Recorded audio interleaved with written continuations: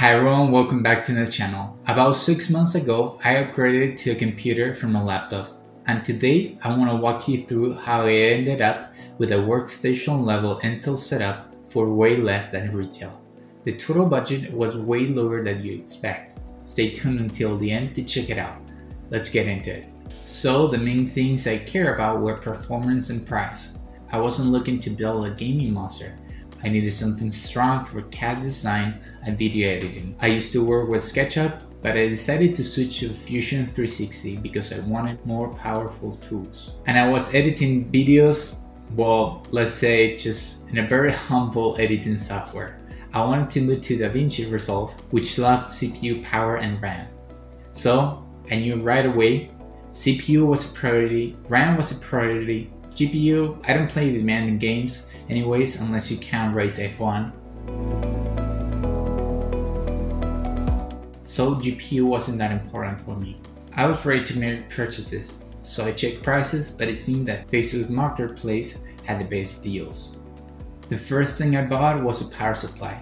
I wanted to start with it so I could power and test other parts as I got them, but that didn't work because you basically need everything together to test anything. I found a 700 watt unit for $40 that came with all the cables, and honestly at that price was a really good deal. Next thing was the CPU. I know I wanted an Intel i9.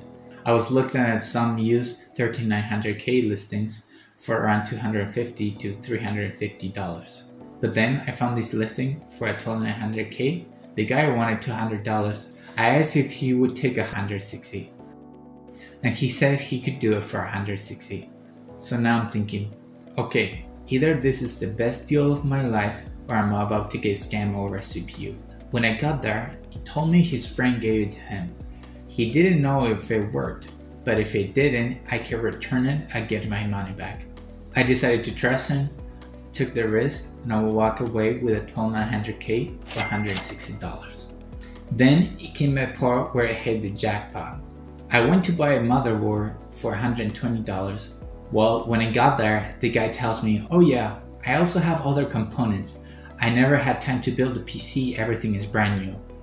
Then he shows me a brand new case, $40, 4 sticks of 16 gigs of RAMs for $40, 1 terabyte SSD for $40, a power supply, $60, everything unopened, never used. So yeah, I bought everything except the power supplies because who am I to say no to steal brand new components at yard sale prices?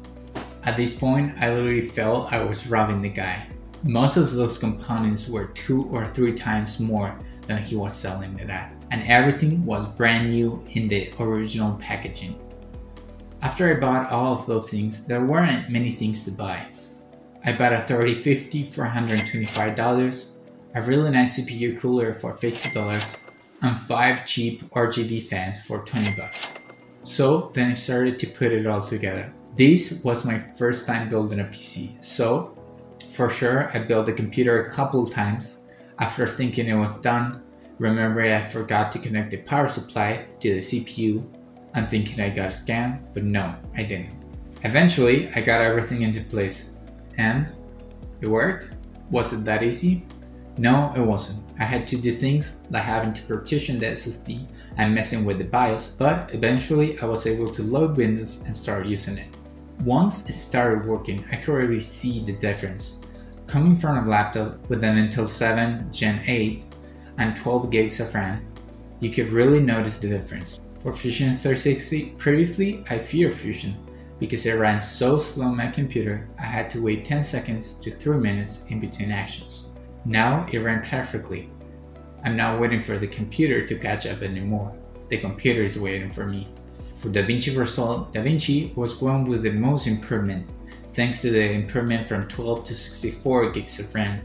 I can load multiple videos, have the playback stored in the RAM for fast playback once needed.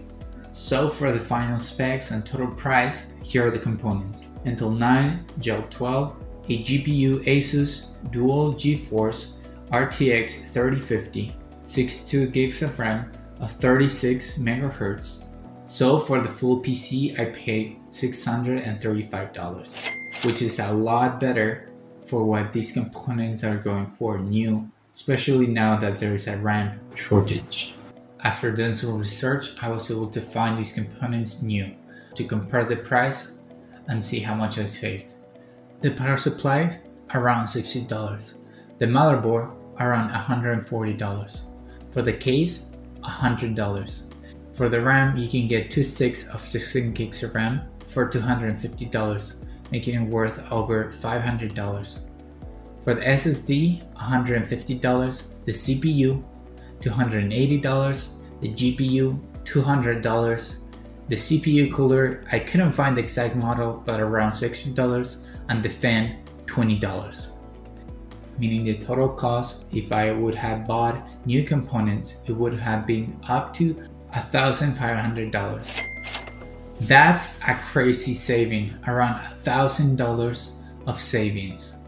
So that's how I built my first personal computer. But I ended up with a workstation that can handle anything I throw at it.